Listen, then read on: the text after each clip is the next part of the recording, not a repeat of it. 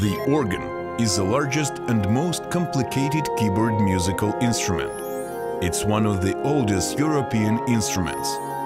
Most pipe organs are installed in churches and synagogues. The distinctive feature of organ is one pipe for each note. The pipe organ produces sound by driving pressurized air through organ pipes selected via a keyboard. The pipes are provided in sets called ranks, each of which has a common timbre and volume.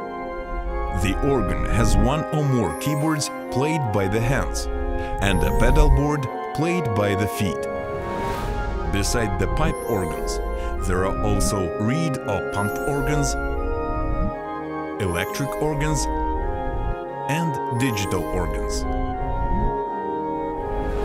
When depressed, an organ key continues to sound its note until the organist releases the key. The organist controls the volume through use of the expression pedals. A pedal keyboard is usually used to produce the low-pitched bass line. Stop knobs allow the organist to control which ranks of pipes sound at a given time. This is the sound of solo division.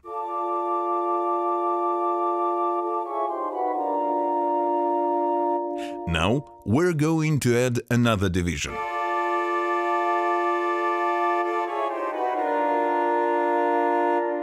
And finally, all divisions sound at the same time.